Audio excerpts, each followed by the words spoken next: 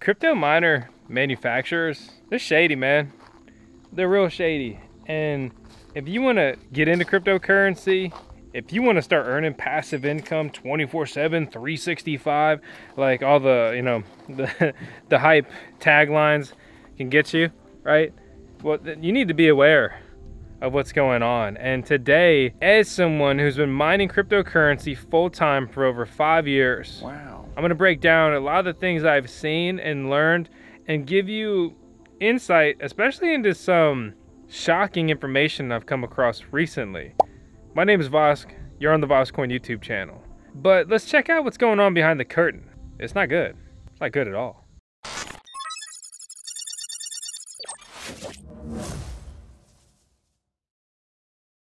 So here's the deal, right? ASIC miners, they're application-specific integrated circuit miners. They're purpose-built machines. All they do is mine cryptocurrency, specifically normally one crypto mining algorithm. ASIC miners are the evolution of an arms race to mine cryptocurrency, because mining cryptocurrency simply makes money. And if things make money, then people bring more money and they try to become the best at making that money. Thus, Bitcoin originally mined with CPUs, available on every computer, moved to graphics cards, ASICs, FPGAs, and then eventually very advanced ASIC miners. And these ASICs are so advanced that it's just straight up a waste of time, okay, to use any other hardware to mine Bitcoin and really almost always any of the other cryptocurrencies that are also ASIC mined. And once these manufacturers gained a monopoly on this, being, I mean, it's very niche, right? Then they started making miners, and they're the only ones who make them. They got all the power, they got all the control, and well, they have to sell enough shovels for it to make sense. Otherwise, just build a bunch of them yourself and get rich yourself, mine all the coins yourself. That's a greedy mindset, but that is the mindset that they maintain. Okay, so here's like a recent conversation in Blurb, and this is one thing that will definitely probably resonate with you. They're like, yeah, that's our current model. We actually spec'd it down. They already have a better model, but they want to sell a bunch of this lower spec model, and they have the next model ready to go that is just simply a more efficient and more powerful version. But it's like, why don't you just make the better version from the beginning? But if they do that, then they don't have a next one to sell and hype people up and sell more of. And it doesn't look like they're advancing and that they're like developing and progressing, right? So I know that this type of thing has been done in many different industries throughout history, but in this sector, it's very shady and just malicious in a way, right? Especially because mining is just a consumption of electricity.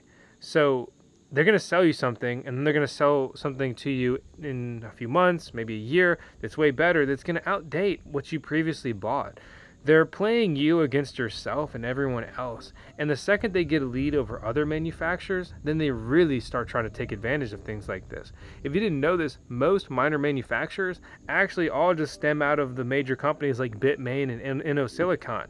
And some of those engineers and designers have defected, and that's how you end up getting some alternative miner manufacturers, which also really speaks to just how centralized all of that is.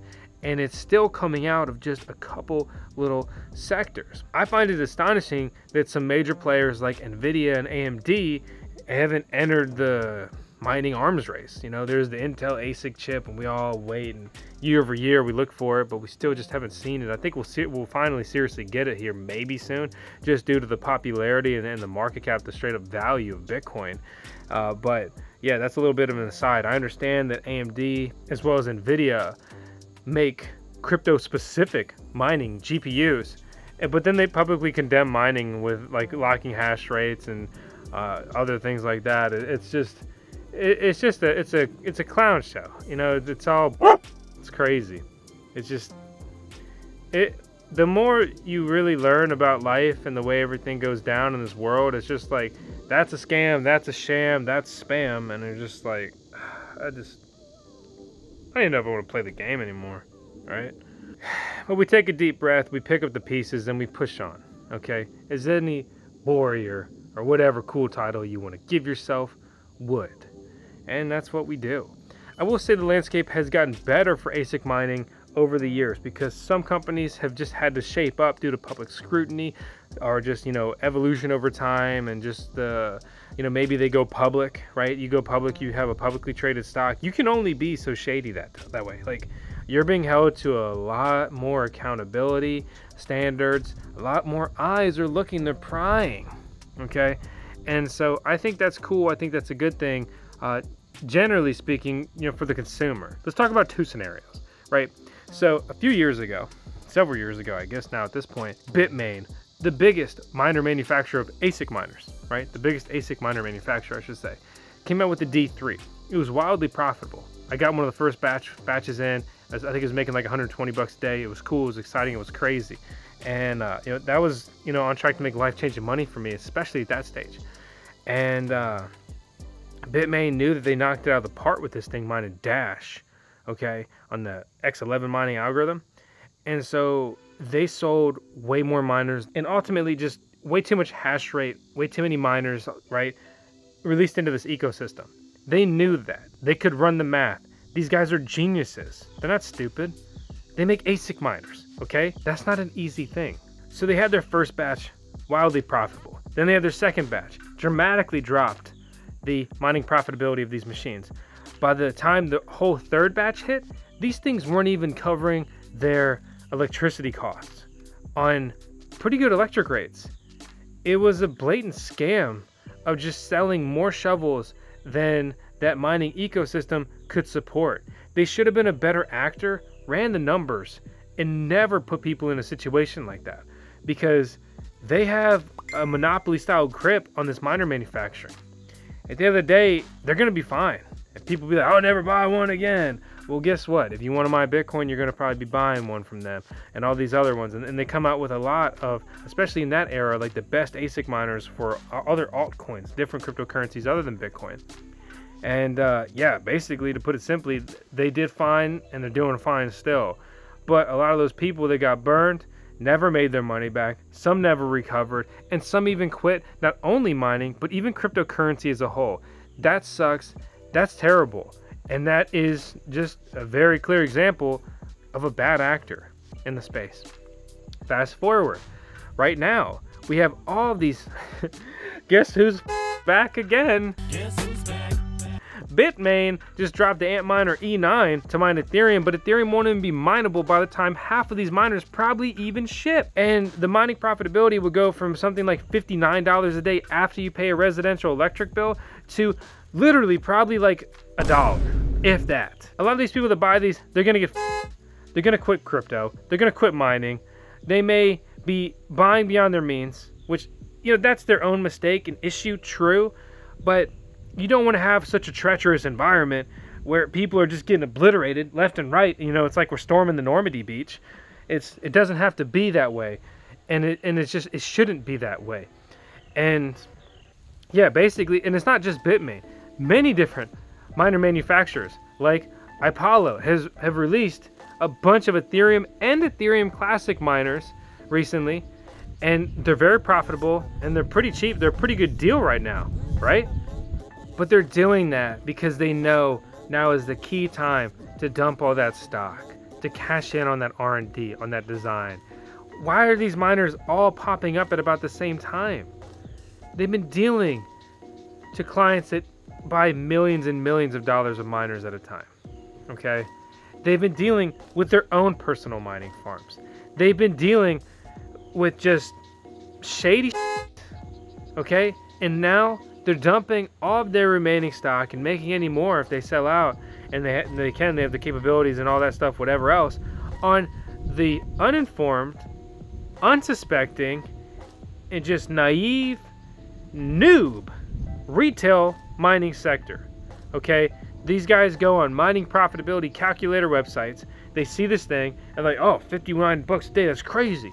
And then they're like, only $10,000, I could definitely buy one. You know, I'll move this around, I'll sell that, I'll buy one, and then in less than a year I'll make my money back, or whatever the break-even projection is. But Ethereum's not supposed to be mineable then. And Ethereum Classic is where all that hash is going to go, not just for even those Ethereum ASIC miners, because look at the listings. Most of these miners can mine both coins.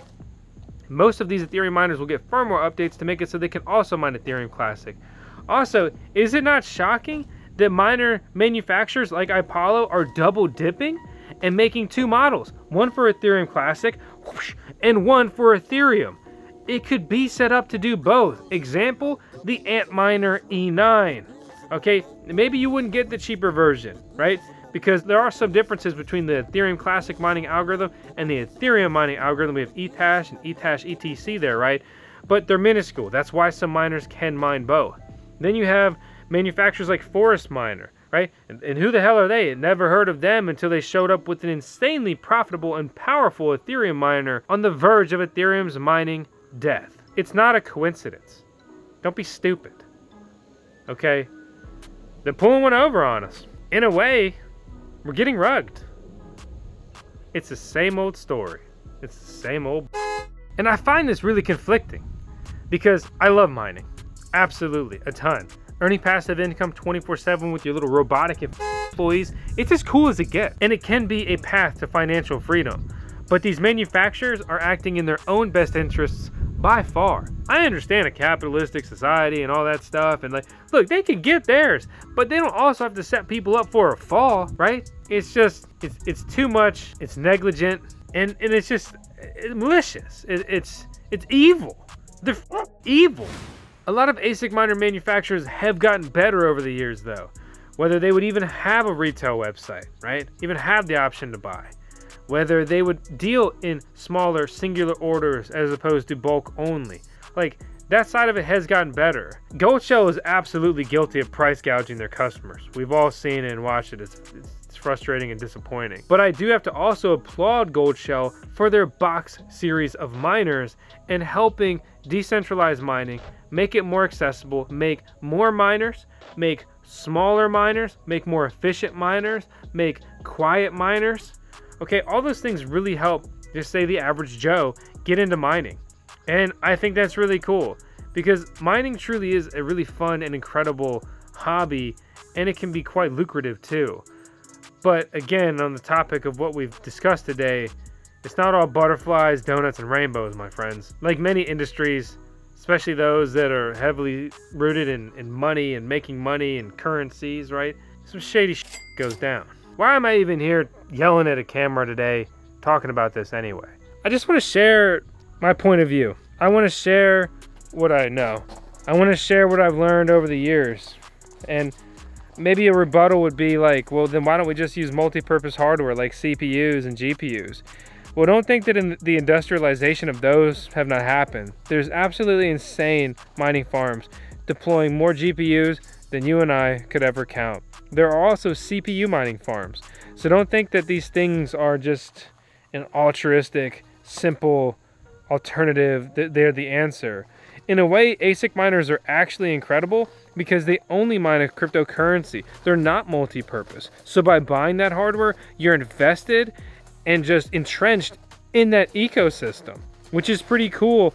It's in a way like you become a true miner, a true soldier, a true supporter of that, because that's all that hardware does. And that is actually one of the interesting things that even Coinbase broke down in their proof of work blog post a while ago. Other people have talked about it before too, but I was just surprised to see Coinbase kind of take that point of view.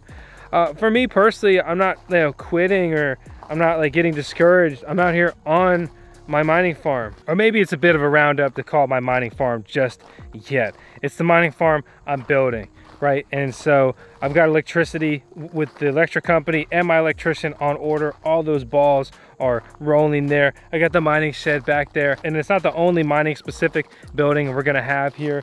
The VoskCoin HQ or whatever, we need to still come up with a cool, maybe a cooler name for it. That's gonna be a warehouse, it's gonna be a test bench, it's going to be a repair center, and just kind of work on everything, you know, Bitcoin, crypto, and VoskCoin related in that building. You know, doing all this stuff out of my house for years has been a lot of fun, but it's also been taxing, and just always miners and boxes and shit everywhere. I mean, I got a miner in my bathroom again. You did it again, Vosk! I did. I'm sorry. I'm not sorry. I would do it again. See, I'm out of control. And that's why we had to make a building and I have to go do my stuff in that building, and we're gonna start having a little bit of work-life balance. Can you tell that I've spent a lot of time thinking about this? Can you tell that I've also discussed this with Miss Vosk many times? So, you know, that's the sitch. Be careful, be cautious. At the end of the day, these miner manufacturers, they're not good guys. They're not good guys at all. And don't ever think them to be. And that's really the situation. That's a little bit of insight. Those are kind of the key things that kind of come to mind. The best thing I could really ever advise you is, you know, subscribe to the VoskCoin. No, stop that. It would be to join the VoskCoin Discord server and the VoskCoin Talk forum. Connect with the community. There's over 40 or 50,000 miners just in the Discord server alone, okay? And there's people there 24/7, 365 that are just overflowing with knowledge, good ideas, and above all, support, right? It's not like you may not have someone to seek guidance from, especially if you're new and getting into this. Connect with me here on the tube. Connect with me and the squad, the community, in the Discord server, on the forum. At the end of the day, you know, everybody, especially at least in our community, wants everyone else to win, to do well, and everyone happily shares what they know and their knowledge just to the betterment of everyone else participating and involved. Just like Tails always tries to share my popcorn after she snuck a popcorn bite the other day. That's our CMO, our Chief Mining Officer. We don't give her any human food, but I dropped a kernel or popcorn piece and I put it on the table, and then she was up by it and she sniped it, and now she realizes she loves popcorn. It's crazy. Dogs are so smart, at least some of them, like Tails. Anyway, that's 10 seconds of Tails for today. As always, thanks so much for watching. I hope you enjoyed the video. I'm gonna head out like SpongeBob now. Thanks for watching.